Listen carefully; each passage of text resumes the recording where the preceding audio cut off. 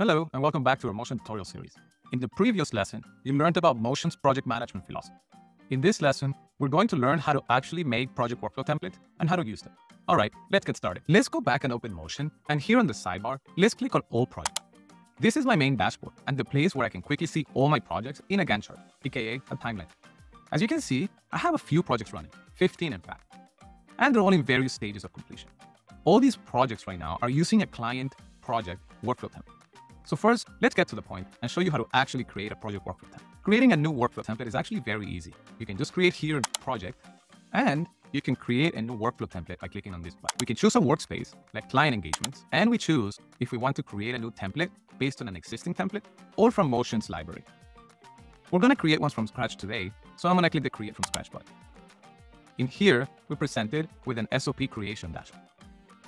We're going to create a new template called Landing Page for Clients. This is going to guide us through creating a new landing page for all clients, since we do that process a lot. Give it a template name. I'm going to give it a color, so all projects are created in blue, which is my favorite color. By default, I'm going to assign this project to myself. No labels, no priority, and if I want, I can give it a description. This is useful if you want someone to follow a very specific set of steps when they're creating a new project. Next, we're going to set up the stages for this project. I'm going to have a design stage, a development stage, and a publish. The design stage is going to take 1 week. Development stage usually takes 2 weeks. And publishing takes about 3 days. So I'm going to change this to 3 days.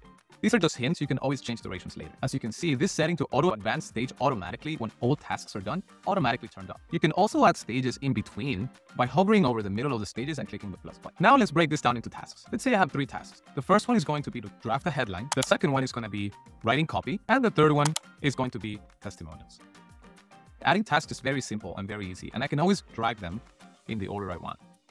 If I want to make sure that the tasks go in order, I can always block them on each other, and this will tell Motion to do them in the order of the blocking chain. I can also edit all the task fields in here, and if I want, I can edit the task description as well.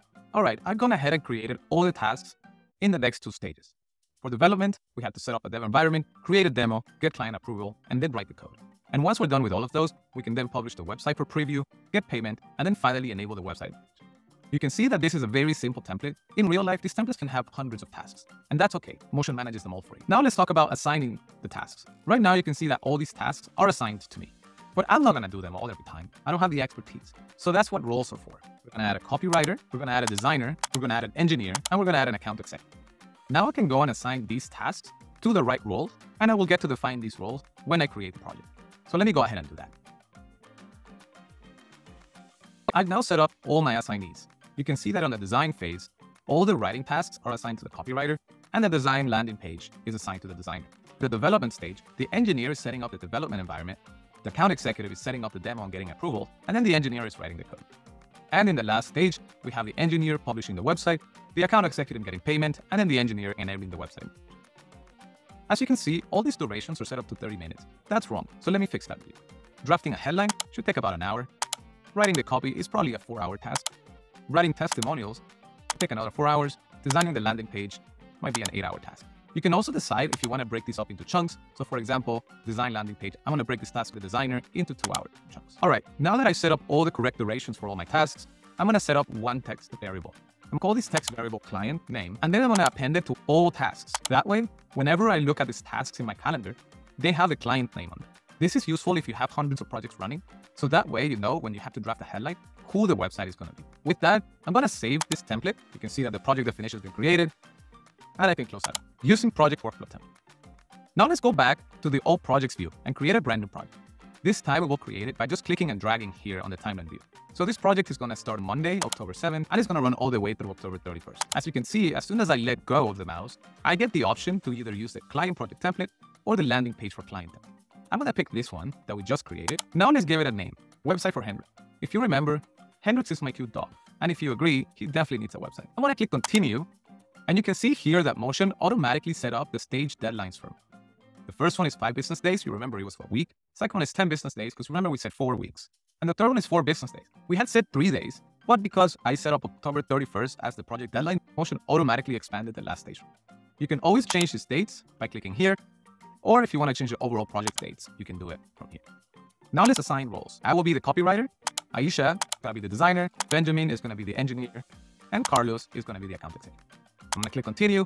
And the last thing I want to do is set up the client name, which in this case is Hendrix. As you can see, I just click save and boom, the project is created.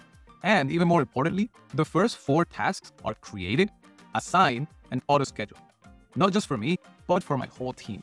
For example, these 3 copywriting tasks are assigned to me.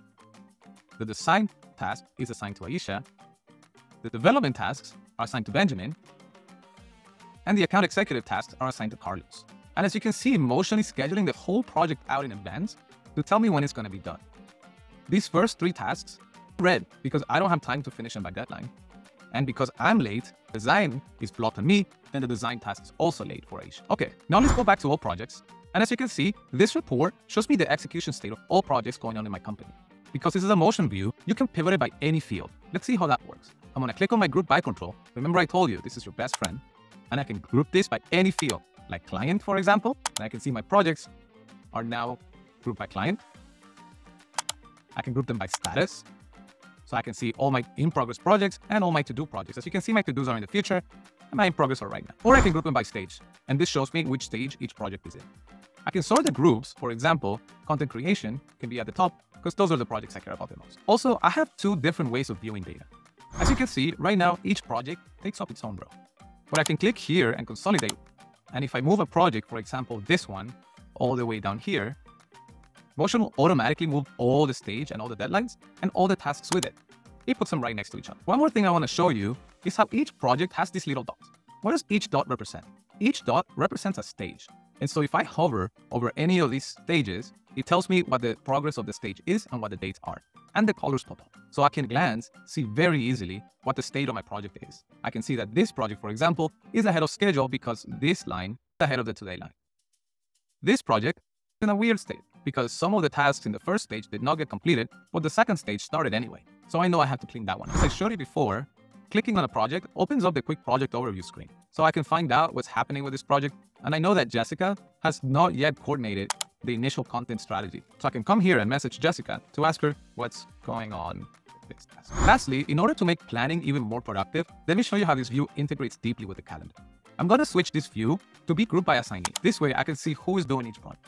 And now I'm going to click on the calendar button right here and click on show out of office events when grouped by assignee. As you can see, my row now shows right on the calendar when I have planned time off with this out of office event. Let me show you where that comes from. So let's go back to calendar and look at the week of October 30th. As you can see, I have a vacation planned that week on my public work calendar. And that vacation is blocking my calendar from doing tasks. It's also blocking other people from scheduling time on my calendar. That same information is visible right on the Gantt chart. That way, we make planning even easier. And if you have a company holiday calendar, you can click on the calendar control again, expand your main calendar account. And if the calendar is public, you will see it here. You can check it on, and all these holidays are going to show up on the calendar itself. So you know that on Monday, October 14th, people might not be working that day. Okay, now let me show you the real magic of these templates. How Motion automatically moves projects to the next stage. Let's open up the project that we just created. I'm going to do that by clicking the search button here, searching for Hendrix. I can see the website for Hendrix right here. And I'm going to move this project to start this week. As you can see, Motion automatically adjusts all the dates for me. Okay, now the project is moved. I'm going to open it up. You can see that all the dates changed and now everything's red because the project is due very, very soon. So I know all my team is overbooked. So let's take a look at how Motion helps you move the project along. Let's assume that I actually drafted all this content. So I'm going to complete all my tasks. Now, let's assume Aisha also completed her task. As you can see, Motion automatically moved the project to the development stage. It also made all these tasks real, and it puts them on people's calendars right away. As soon as the project is moved to the next stage, Motion fires a notification to the project manager, letting them know that the project has advanced. And it also lets everyone with a task assigned to them know that the stage has begun so they can start working on their task. And that's how project templates in Motion help you and your team execute faster and more efficient.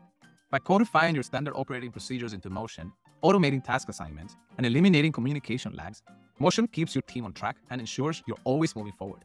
And if any project is at risk, Motion will tell you in advance so you don't get any surprises down the line. With auto-scheduling and project workflow templates, Motion is the most advanced project and time management tool ever created.